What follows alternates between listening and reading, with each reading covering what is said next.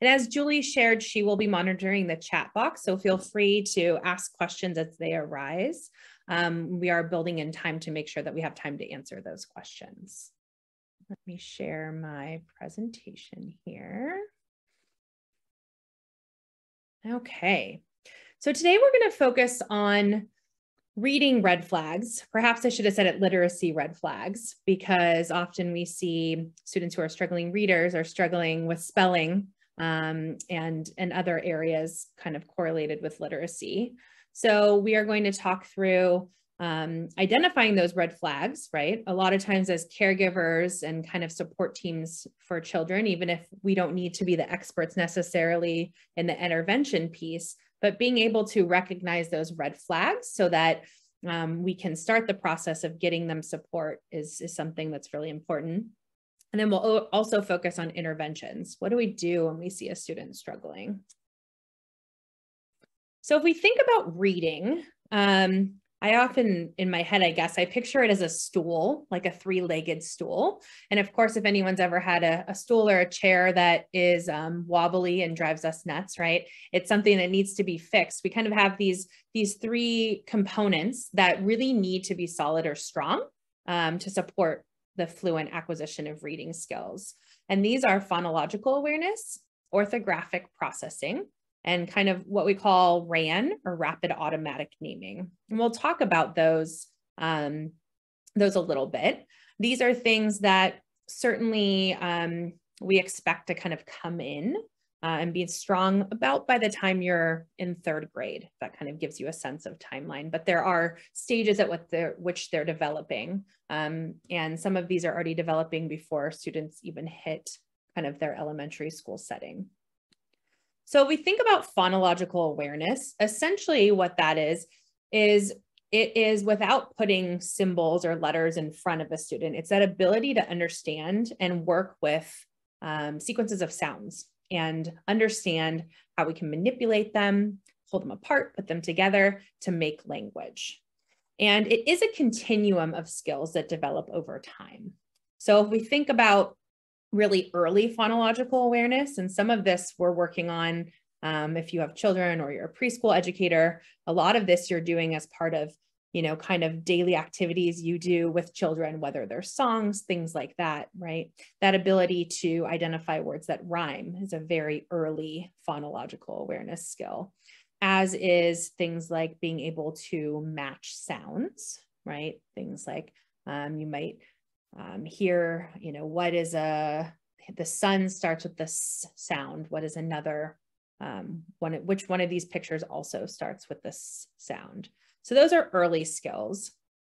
As students develop, we expect those phonological awareness skills, if nothing gets in the way, to continue to develop to where students can begin to think about individual sounds or phonemes within words. And that, as we move along kind of the continuum of more advanced phonological awareness, eventually the ability to kind of play around with sounds within words. So the ability to do things like, if I were to give you the word tiger, could you take away the g sound in tiger? What word would you have left? A student who has fluent phonological awareness would be able to identify that as tire. So that ability to kind of quickly hold that word in their working memory, be able to delete, remove that sound, and then be able to understand what word is left. So that ability, having that fluent phonological awareness, is essential to reading and spelling success. Orthography is the other important component. So essentially, orthography or orthographic processing, now we kind of introduce the symbols. So this is the ability to, in simple form, like the simplest understanding of it is the ability to understand that certain letter combinations make certain sounds. At a larger piece of this is also understanding, having the ability to visually kind of support that certain letter strings follow certain patterns so they can support spelling development. This is also largely what we rely on to recognize and our sight word acquisition, because we are recognizing on a certain combination of letters, that visual combination, we know that that word, that's what it looks like. Students who have strong orthographic processing skills also do not struggle with letter reversals, because they're able to kind of visually understand how letters are formed, but also their directionality. So that's another important piece. And that's coming in obviously more around the time that we enter school, because most students aren't spelling many words before they enter kindergarten. We wouldn't expect them to. The last area is rapid naming. It's exactly what it sounds like. Rapid naming is the ability to see something and be able to quickly attach a verbal label to the symbol. So these are examples of actual rapid naming tasks that we can give students. The reason there's a color one there, for example, is obviously as you're a younger child, you might not know all of your letters. So we can't see how quickly you name something you don't know. So we might have them name things like pictures and colors. And what we know is that rapid naming is highly correlated with reading fluency or reading rate. Most of us, I'm guessing here, are adults who probably read pretty well. And what you'll realize is you probably notice that on a given day that you are not, right, sounding out every word you see. You are kind of quickly going through what you're reading, recognizing whole units, and you're able to do that quickly because you are recognizing those stored pieces of information quickly. And that ability to read fluently and at a quick rate is due to you having average or better than average rapid naming ability.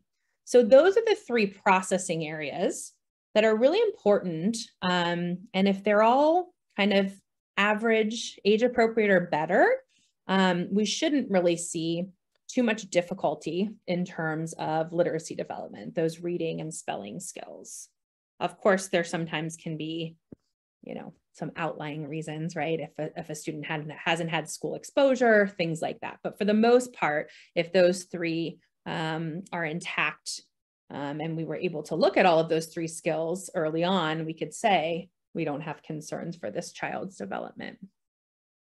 If we think about red flags, there are some that we can start seeing as young as pre-K. And I know we have a lot of TK now in most school districts. And so that transitional kindergarten is working on those pre-K skills, but sometimes in a more systematic way with some more focused curriculum. So I think it's a great place that we've been able to start kind of tracking some of these skills and see some of these red flags. So at the earliest stages, difficulty remembering the letters of the alphabet can be a red flag. Difficulty recognizing rhyming words. And the reason we say recognizing is sometimes it's harder to produce things. That's a harder skill. But if they're not able to recognize or hear those sounds when you are offering those, especially if it's something that's being like the image we have there, that's being supported with visual cues to reference, that difficulty being able to discern or recognize those rhyming words is a concern. In that same way, that sound matching can also be a concern. Also, difficulty recognizing letters. So a lot of times, you know, in pre-K or TK curriculum, there's a letter of the week where the student has had multiple exposures. They've been practicing, you know, writing it in sand or, you know, other different kind of multi-sensory ways to work with that letter. You've been singing it all week, singing it about it. And then we'll have a child that still maybe the next week doesn't recognize that that's the letter A, right? That would be a red flag in terms of they've had explicit exposure to that letter. And as we get to this age, not being able to recognize or write your own name could also be a red flag. Something to watch, something to monitor. As we move into first and second grade, there's a more formal literacy curriculum and more direct explicit instruction happening. Pretty much in any school district or school that you would be in, there is well, most have a phonics instruction that has, you know, some type of sequence and structure. And so a lot of these skills now are being explicitly taught. So when we see students are struggling with some foundational skills, it becomes a little bit more of a red flag that we can see, because we know that they have had exposure to instruction. And so some of the red flags we see here are inconsistent letter recognition. So I see this with some students I work with, that maybe sometimes they recognize that it's an M, but the next time they see it and it's left them, might confuse some letters. Difficulty with sound symbol correspondence. So maybe they know it's an M, but they can't tell you all the time what sound that letter makes. There's a lot of focus in early elementary years on building your sight word vocabulary. And so for students who are really struggling for those kind of high frequency sight words to generalize, so they're seeing those sight words other places, not recognizing them, that's a red flag. That could speak to that difficulty with orthographic pattern recognition and or visual memory. Letter or word reversals. Letter reversals, it can be a red flag. They also sometimes can self-correct. We see letter reversals and it's considered developmentally appropriate until about the age of 8.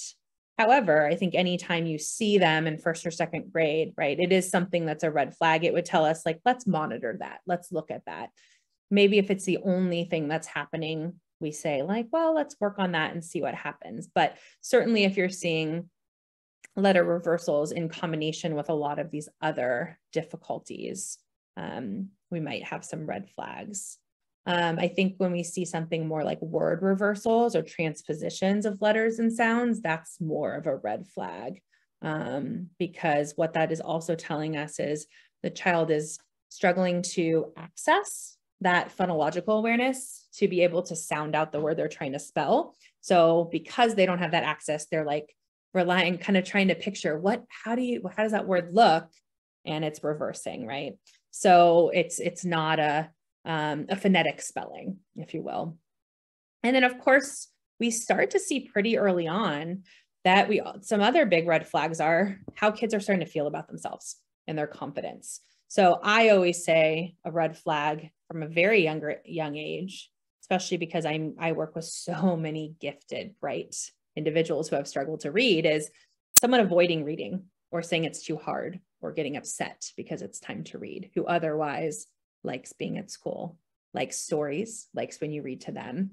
To me, that's a kind of qualitative red flag that sometimes I don't know if it gets enough attention, because something is going on that is making that not a pleasurable experience for that child. The other piece just here I have a note is, one of the best indicators we have obviously is to look at someone's spelling and look at their written work, because it's very uncommon that, you're getting a lot of chances to hear the child read unless you are their 1st or 2nd grade teacher who's doing a running record. So a lot of times where we're able to see the red flags as other people in the child's life, whether it's, a tutor or a parent, sibling, anything like that, is when we see their written work and we're seeing some of those challenges. As we get older, and the biggest challenge is largely once we get into 3rd grade, the assumption is that you're reading. And so for students who aren't, they're kind of left behind, because that explicit instruction, unless you've been identified as needing special help, has pretty much is no longer the focus. So you're not learning to read anymore, you're reading to learn. And we see that gap become more pronounced, which is why we are hoping so much to identify red flags before 3rd grade, kind of a mission I have. But what we see in other red flags is and I hear a lot of parents say they've seen this when they read with their child, is they're seeing a lot of guessing, for lack of a better term. So the child's reading out loud, they're seeing the word looks like this. So they might see the first 2 letters of the word and the last letter. And so you see a lot of visual substitutions of words, which of course is problematic, because not only does that make reading disfluent, but it also can skew your comprehension of what you're reading if you're making a lot of substitutions. Another red flag is just labored or inefficient decoding. If a student has to stop every time they come to a word they don't know, and if it's something that happens often, and really think through what each letter sound makes, right? Even if it's successful, if it takes a long time, their reading rate and their fluency has been so disrupted that they often lost what they've already read. They have to go back and reread sentences, things like that. Other red flags, just a slow reading rate. I think poor spelling at this age is problematic. When we think about not everyone has to win the spelling bee, but again, it's those non-phonetic misspellings where you're like, I don't know what that word is, or you really need context to understand what they're writing.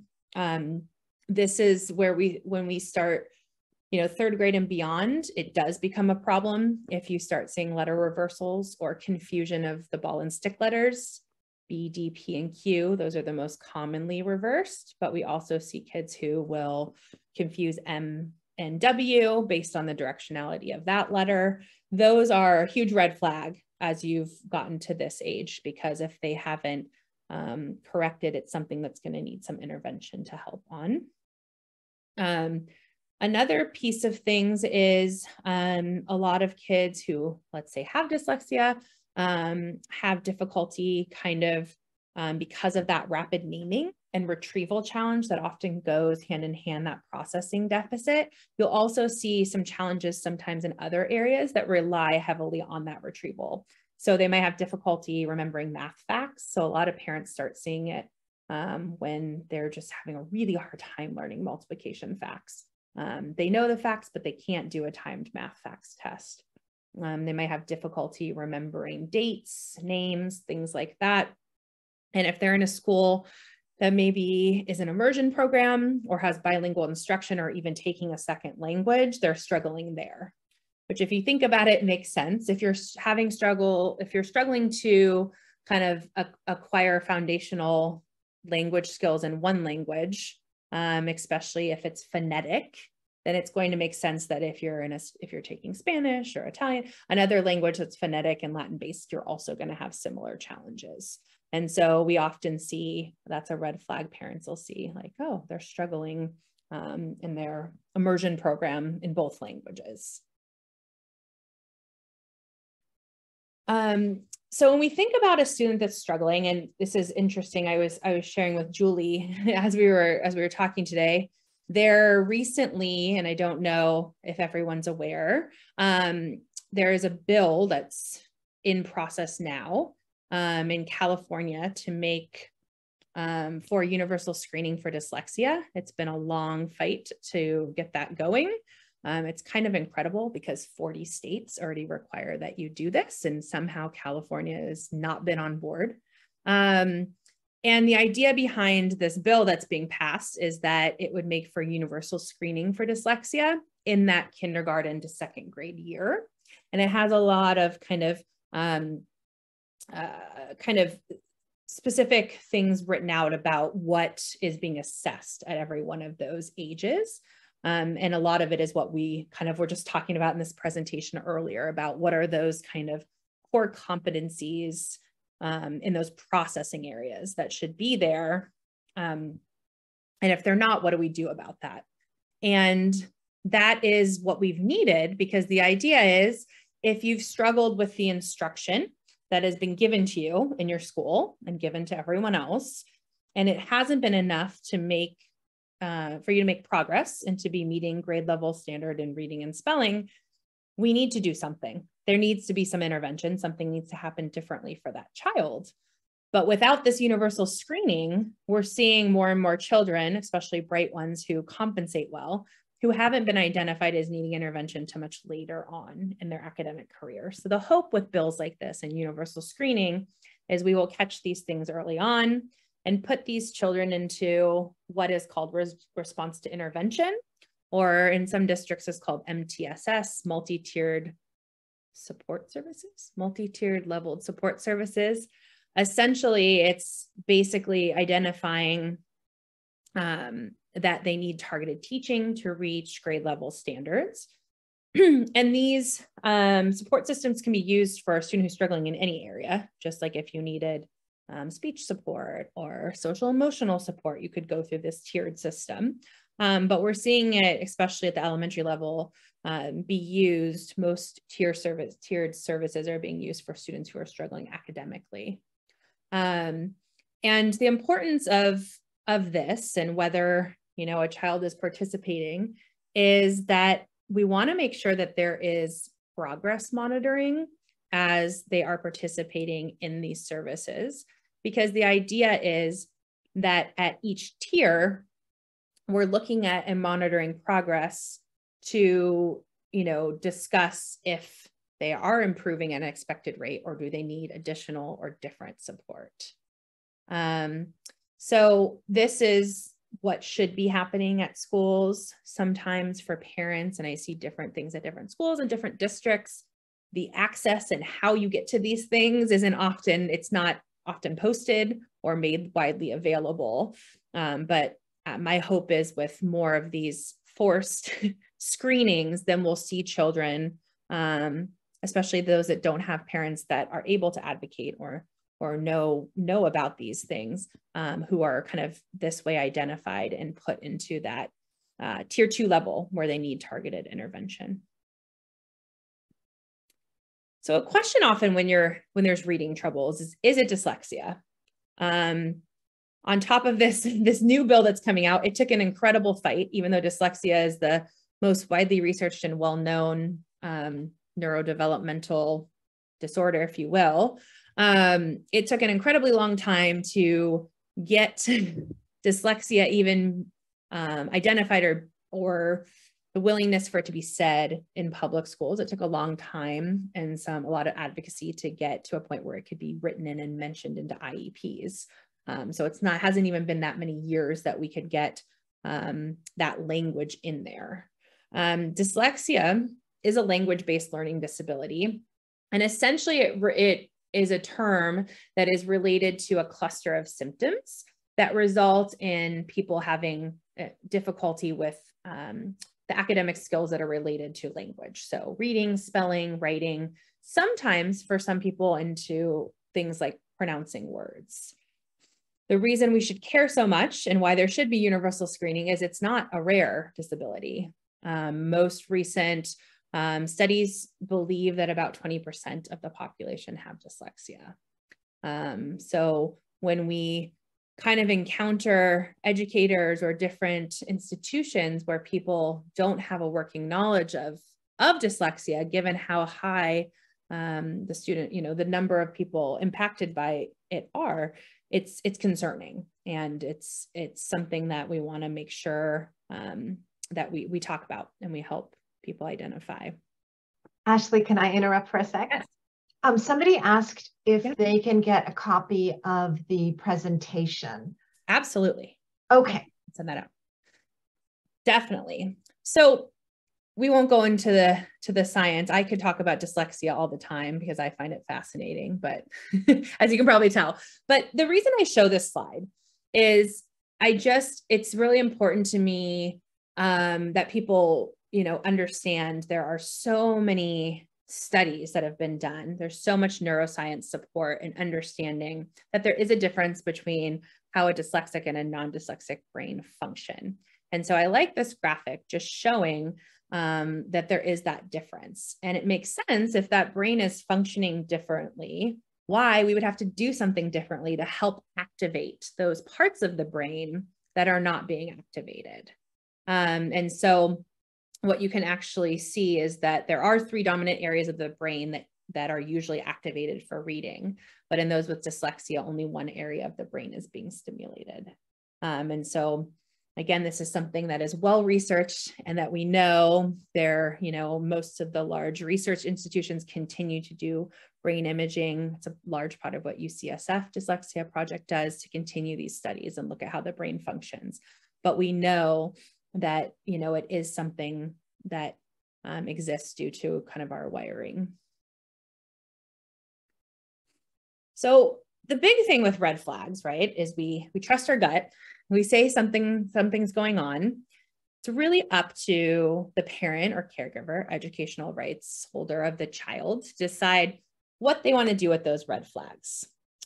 You can certainly go through that tiered system, kind of as we talked about. If the school's saying, well, they're struggling a little bit, they're lagging in reading, we would like them to just see, the general education. We have a reading class twice a week. Let's try that and see how they do. That's fine. But the other thing that is your right, as a parent or caregiver, is if you're seeing these red flags, you are pretty sure something's going on, you have a right to request an assessment for special education eligibility through the school district. You also could choose to do a private neuropsychological assessment to look at dyslexia. So in terms of assessment, those are the kind of two paths you can go. Technically, there's a third path where you could go through the medical model. They're just not known for doing robust evaluations really related to learning. Often that's more a route to go for something like ADHD or a developmental disorder. And so, there's a benefit to both. Obviously, a district assessment, there's no cost involved. But a lot of parents choose to also go through a private assessment because you do have a clinical psychologist looking at the child. And so that there actually can be a DSM-5 diagnosis given through that assessment. But I think with a little bit of, with a little bit of knowledge in terms of what the parent knows what to ask for, I think you can get a great assessment either way, if you know kind of the language. So either way, if you suspect your child has dyslexia or you're really concerned about the reading and spelling, you would just want to make sure that that assessment is asking for looking at all of those processing areas we talked about that are impacted in dyslexic learners. So you want to make sure that assessment looks at phonological and orthographic processing. And if you request certain areas are looked at, it doesn't mean they have to do certain tests, but the district does need to assess in all areas that you have concern in. So that would help direct that assessment. So dyslexia is kind of an educator term. We know what it means. It's well researched, but in the DSM-5, so that's the Diagnostic and Statistical Manual that we use, students who have dyslexia often receive a diagnosis called a specific learning disorder. Just like if they have an IEP and they're found eligible, it's usually under specific learning disability. So although that we know what dyslexia is the term those of us that are involved in identification and intervention we use. It's an alternative term. And so what you'll see often is that children who have dyslexia receive a diagnosis of a specific learning disorder. And then it will basically further delineate or detail what areas are impaired as a result of that. And so you often will see kiddos, especially younger kiddos with dyslexia, who actually end up with two diagnoses because both their reading and their written language are impacted. And so they'll receive a specific learning diagnosis in both of those areas. And so that's just kind of something to know if you go through, a clinical model, the dyslexia, you'll receive that DSM-5 diagnosis. Something that's important to know is in terms of special education eligibility in 504 plans. So sometimes people get, a private assessment. It's very obvious their child has dyslexia. They're diagnosed with that. And so they take that to the school district and they say, we want an IEP. It's important to know that a diagnosis alone does not qualify someone for special education or for an IEP plan, because special education is designed for children with a disability that basically creates a barrier to them being able to access their education without specialized supports. So they don't have to meet their potential. They don't have to excel. The school district does not have to enrich, but so if they are able to access the curriculum without needing change to how they do school, they wouldn't qualify. However, many do, and the way they qualify is under that specific learning disability category. And what the district looks for to see if they qualify is there a discrepancy between their intellectual profile, so their IQ, their cognitive skills, their reasoning skills, and where they currently are achieving academically. And they look at that academic achievement by school-based assessments and also formalized assessments done as part of the assessment process. And is that discrepancy related to a processing challenge? Is it because they don't have good phonological processing skills? Is there a visual processing issue? Is there attentional processing? So that's how you qualify there. A large percentage of dyslexic learners are also supported by 504 plans rather than IEP plans. And that also has an eligibility process. That threshold, if you will, is not as significant because what a 504 plan looks at, it's a general education support plan. It basically provides accommodations. So it looks at the fact that the individual needs accommodations to the learning environment to be able to access their education. And so that is also a way that a number of dyslexic learners are supported in the classroom, because the 504 plan will allow for things like them having extended time on exams, or not being penalized for spelling when they're working by hand, having access to a computer at all times, some of those types of things. Typically, and this is not, but a lot of times people say like, what's the difference? What should I want for my child? It's not always as clean as this, but the way that it helps people to think about is, if you feel that your child needs services, then you want to go for an IEP plan, because for the most part, services are only given through an IEP. Technically, through a 504 plan, they can still give you services, but it doesn't have the legal teeth to where your child would have to get those services for a set amount of time at those given minutes, and they can't be taken away unless the IEP team describes it. So that's sometimes how it helps people think about like, well, what process do I think my child needs? What process would I want to go through? What's important is either way, and then there's some parents that are like, we're just going to support the child outside of school. What do they need? We found out they're dyslexic. What does that instruction look like? What we know, the good thing about dyslexia being so well researched and us knowing about it for so long, is that we also know what to do with it and how to support children who have dyslexia. And so what they need is for us to approach their literacy instruction differently, right? And a lot of the frustration comes from so many years of sometimes people just repeating things the same way to them and expecting the outcome to be different. And so what we know is that they need multi-sensory structured language intervention. And examples of such programs, if anyone's heard of these, are things like Slingerland, Orton-Gillingham, Wilson Reading Program. The difference in these is that they simultaneously use the three kind of learning pathways. So they're teaching visual, auditory, and kinesthetic at the same time, making sure that the students are getting that multisensory component. And it is very explicit instruction that is direct and cumulative. So every skill builds on each other in a developmentally appropriate way. And these programs have a very clear scope and sequence. Until you master this component, we do not leave you in the dust as we move on to this next component, right? So there's that sequence that's very clear that builds on one another. And these programs also touch on all of the areas within their lessons that are impacted by dyslexia.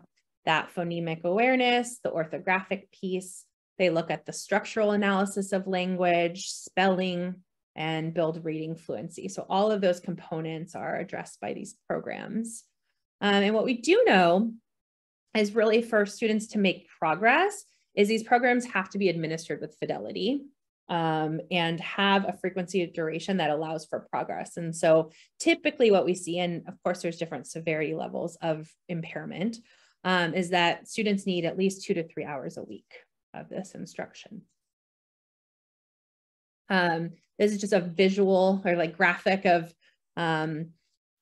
people ask why Orton-Gillingham, and that's the research-based intervention program that we know works.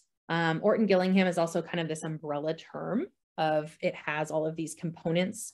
So on the right, I just kind of listed some programs you'll hear in districts use that are Orton-Gillingham based, or at least Orton-Gillingham influenced.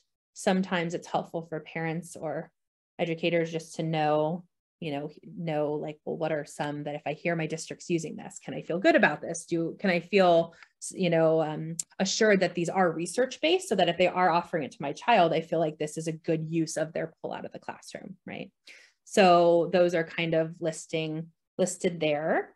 The Sonde system, particularly, we're seeing a lot of districts acquire as their Orton-Gillingham based intervention, and it's working well for a lot of learners in school districts.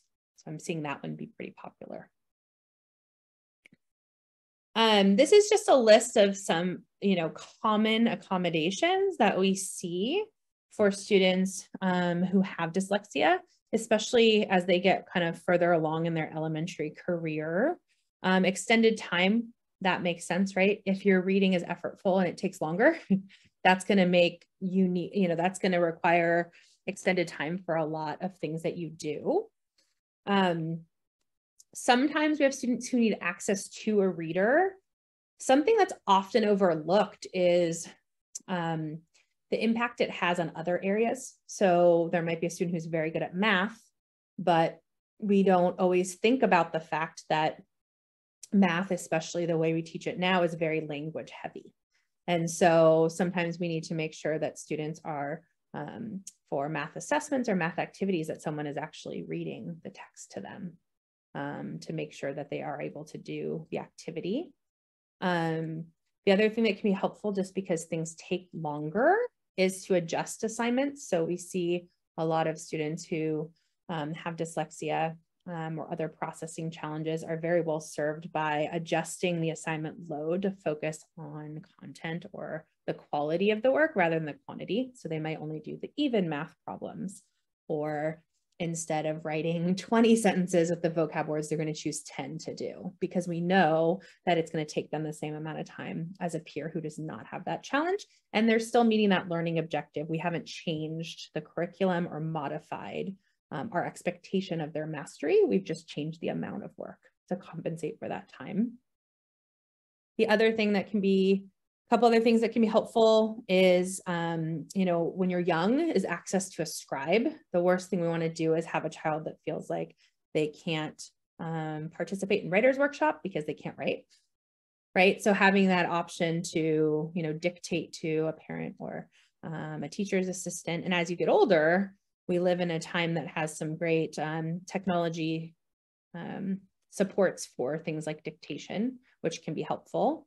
We also, it's very helpful to have access to e-format or text-to-speech programs, especially for more daunting or larger texts as students get older. For novels, textbooks, being able to have those read to them can make a difference, especially because when the academic vocabulary is so dense, to have to pause to decode all the time really gets in their way of being able to attack the text. And just having access to a calculator all the time for math, because we do see that difficulty with the quick retrieval of math facts get in the way as they get older, with them being able to do more complex math tasks. I'm going to do a whole nother talk about assistive technology. There's a lot out there. But I just have some things here, just, as a resource. And like we said, we can share these slides. There's just great assistive technology for struggling readers. One of the best things is a membership to Learning Ally and Bookshare. Those are e-text memberships, so that They can have their novels and textbooks, even encyclopedia, if they're doing research, read to them. It also remains in front of them as they read. So that really helps to support acquisition of new sight words, because they're able to see and their brain will recognize new words as they see them, but also help remove kind of the burden of slow fluency and substitution errors. Those won't be happening. And there are also all kinds of more comprehensive text-to-speech programs where you can click on words as you're reading and it'll read it to you, tell you what the word means. And it can basically read anything aloud. So as you're working, so lots of assistive technology out there. And a lot of questions I get, and the nice thing about being here so long and getting to test a lot of youth kind of throughout their lifetime. I get to see them after intervention. So I've actually had some families where I've tested the child 3 times. It's incredible to get to see the growth. I always get the question of like, well, what does it look like later? So this is forever. And so what we know about dyslexia over time is what we see with successful intervention is that decoding and word recognition improves.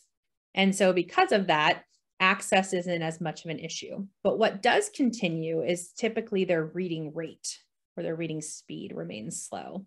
And so what is helpful at that point is we still always consider that a success, because at that point, these assistive these technology tools, can compensate, right? If it's solely a speed issue, I've worked with a lot of brilliant dyslexic young people who are going to the best colleges and grad schools all over the country.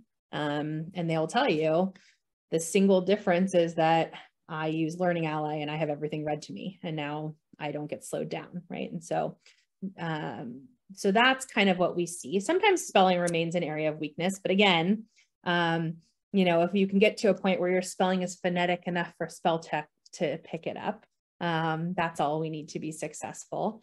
And we do see that a lot of dyslexic students just continue to need basic testing accommodations through college and graduate school, because school is the only time, and to be blunt, that we have these artificial, right, conditions of like, you need to do this within 1 hour, right? A lot of these things would not impact you in the workplace when people are only interested in the final product.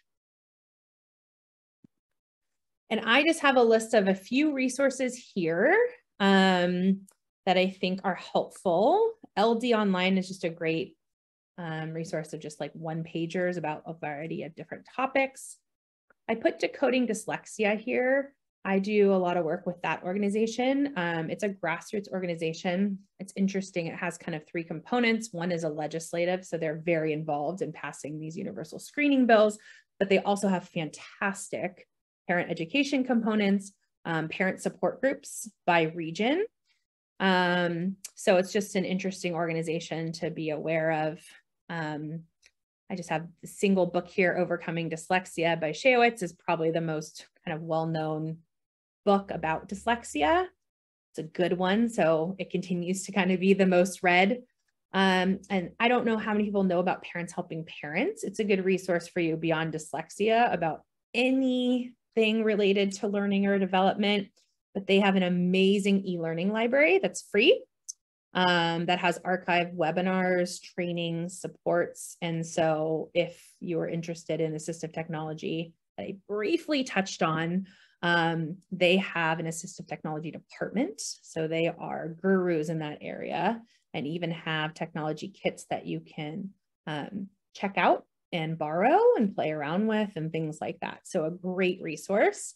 And I did another talk for a school system, and someone had asked, like, how do I know what reading level my child should be or what books I should get them? And so I just have a link here that just has a chart based on Lexile level and how you can choose books for your child, so that you can find high interest materials that, depending on where they are level wise, hopefully you can find books that keep them still wanting to read even if they're struggling.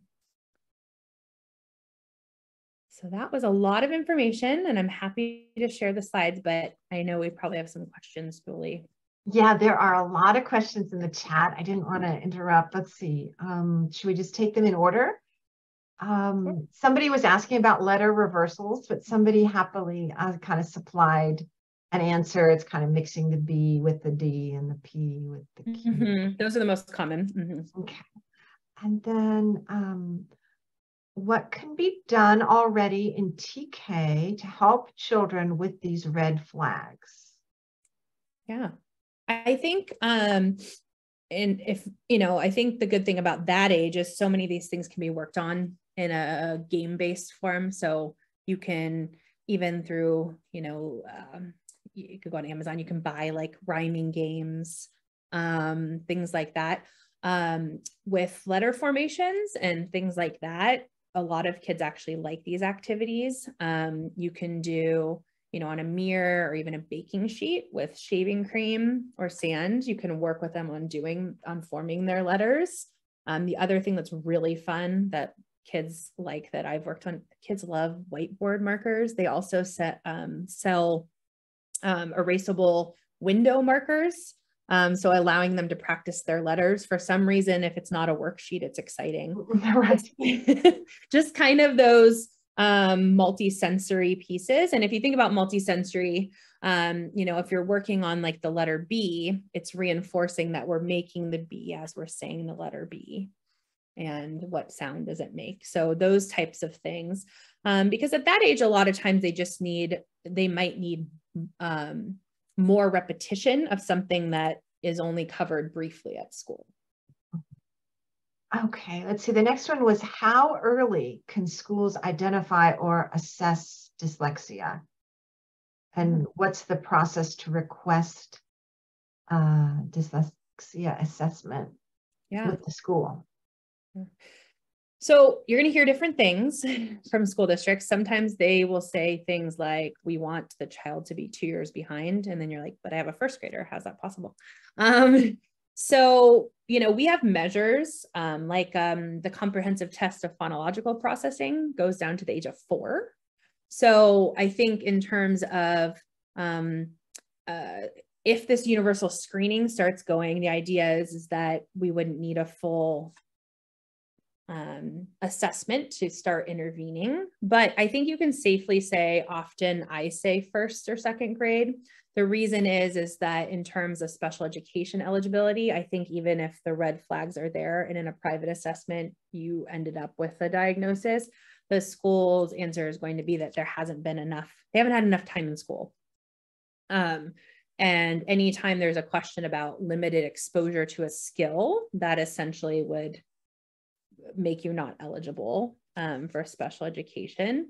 If we think about, we do such a good job now in kindergarten of teaching literacy very explicitly, that if you are really behind in first grade, that, we would consider it a deficit. So that was a long way about saying, I think first grade is a good time to assess if you're concerned. I think for those of us that know dyslexia, and I've had some families I've worked with that it runs in the family, they're like, we just want to nip it in the bud. We don't care if it's diagnostic, but we would like to look at these markers and get intervention. I think we can tell in kindergarten. Okay. Somebody was asking about tools within classrooms to teach dyslexic students. And they put a K. I don't know if they're talking about kindergarten. Okay. But yeah, so I think what you're seeing is in a lot of elementary classrooms, what they can do is, and that's that tier 1 level of support, is that they're working with kids in small groups, and the kids sometimes are grouped based on where their acquisition of skills are. You have leveled reading groups and things like that. Most schools have a general education reading specialist that kids can see if they're falling behind. And so I think sometimes how you get to that person is a little unclear. And so some of that is just advocating for your child about, I'm concerned, can my child be screened, and how do we get to that reading specialist? Asking those questions, because every site does it a little bit differently. We are seeing a lot of schools use computer-based programs as the answer as well. So they're doing like iReady or some of these Dyslexia programs where the kids that are falling behind are doing computer-based practice to work on those skills.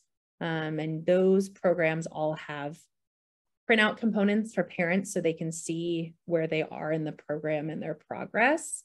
But I think, unfortunately, or fortunately, because it depends where you are, we see such different supports for both the teachers and for the kids, depending on every school site, what's available. And so it's not uniform.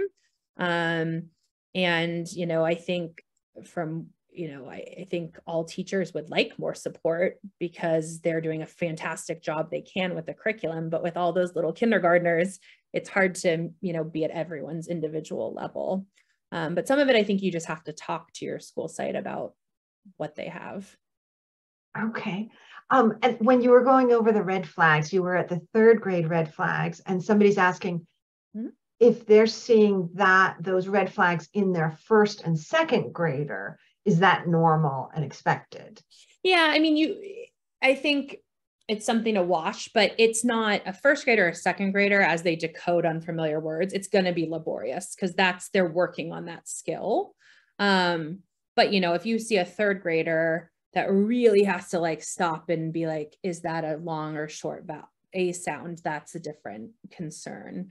As we move into 3rd grade, it's really that that reading should really be moving towards fluency and that automaticity. That was a good question.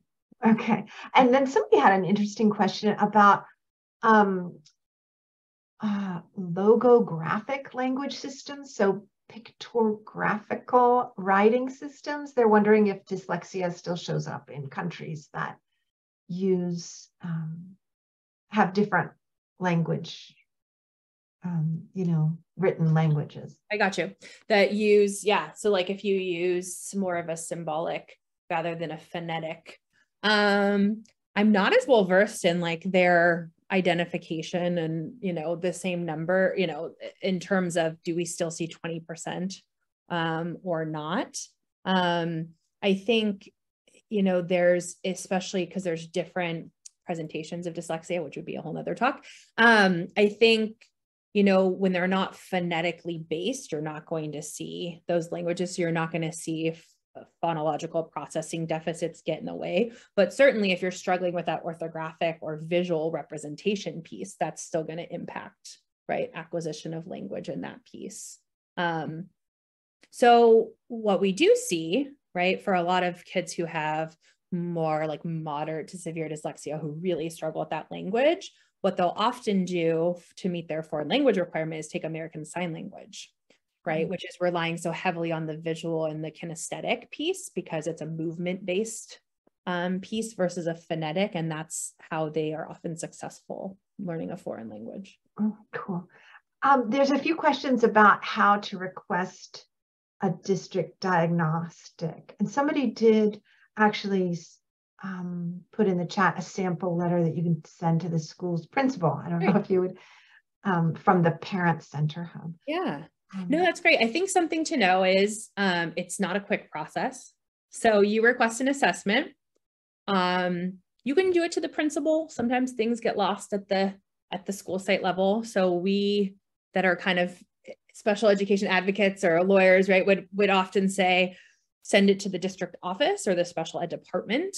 So anyway, you request the assessment. They have 15 calendar days to respond to you with what's called an assessment plan, which is a 1-page document that has a bunch of little boxes that say, these are the areas we're going to assess your child.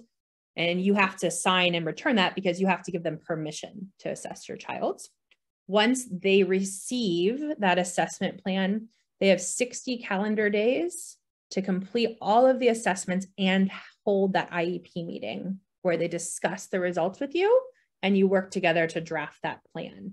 So that's why, I mean, if you're concerned, it's not a fast process because in the best of times, you're at least, 2 to 3 months out.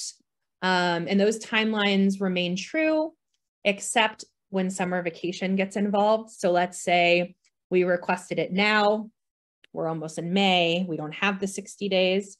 I would say still do it. What essentially will happen is they'll have to complete the assessment and hold the meeting in the first 30 days of the fall. But they can't, you know, they don't work in the summer. So they won't, right. They take that break. So that'll just be, so when districts come back to school, right, in the fall, they have a bunch of assessments they have to do, because any that kind of fell over into falling in the summer, they have that first 30 days to wrap up. Somebody was asking about the multisensory structured literacy instruction. They're wondering, does it work online as well as it does in person? You know, there's so many of us during the pandemic, myself included, that started doing it online, and we asked that same question. I would say a lot of it is dependent on the child. It does, because there are a lot of ways to use, like we use the Slingerland paper, for example. You can, you know, we use the whiteboard function on Zoom. I would say my belief comes down to the child's ability to attend. I have found that children who have coexisting attentional problems, Zoom instruction is not their friend. And I think a lot of parents might, you know, would agree just from seeing school happen at home. So it's not always successful. So for a lot of children, in person is better, especially for little ones. But there are a lot of older students who don't have attentional problems that have thrived working with, like, even at our office, fully remote, and continue to. They've been successful. So I think it's really dependent on the child and what they need. Okay, well, it looks like we've reached 1 o'clock. There's a few more questions, but I think people need to get back to work. Thank you so much, Ashley. This was awesome. I see a lot of positive comments in the chat, and it's been so helpful for all of us to learn about this. Sure. And please, I sent you my slides, Julie, so you can share them with whoever. And the only thing I wanted to say is that Morrissey-Compton is always a resource. Something that another reason that I love working here so much is we are a non-for-profit. And so we will help with assessment, advocacy, intervention, all families, regardless of their financial situation. So if we can ever be a support in any way, we are here. Okay, thank you so much. Thank you.